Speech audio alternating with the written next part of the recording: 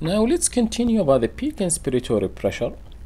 We just talked about plateau pressure.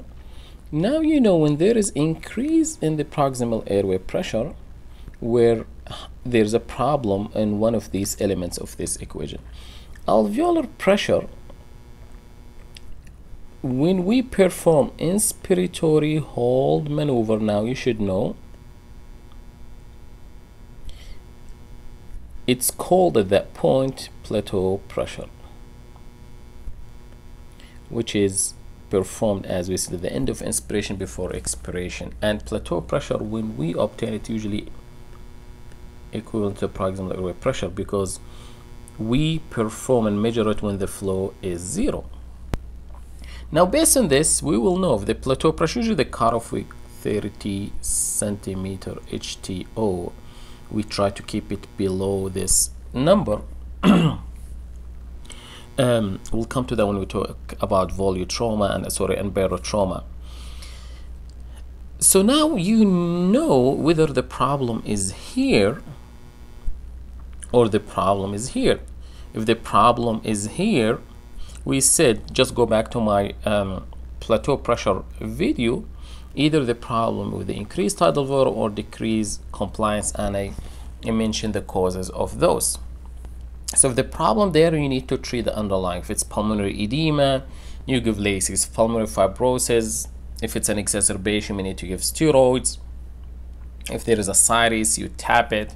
O2 PEEP or gas trapping, will come to it and how to solve that issue.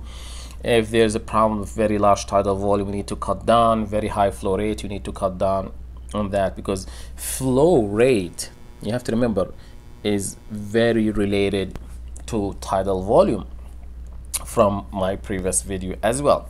Now if the problem is not here, then the problem is here or here. If there is very high flow rate, that will lead to very high tidal volume, as we said.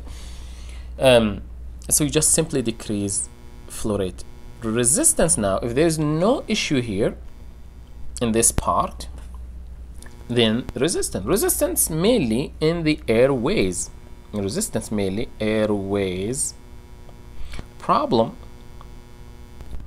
like patient biting the tube, so you need to sedate the patient better,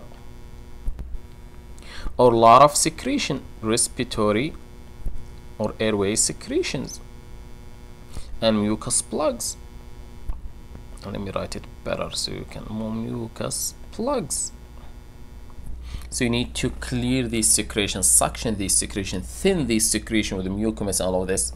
A lot of these issues, we'll talk about them in my ICU course, and also some on when we talk about troubleshooting the ventilator problems.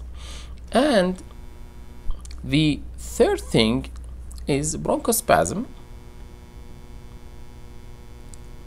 or bronchoconstriction. You give bronchodilators if the issue in resistance. This is how you approach an elevated peak inspiratory pressure. Remember, we want to keep the peak inspiratory pressure 35 to 40 and less centimeter HTO.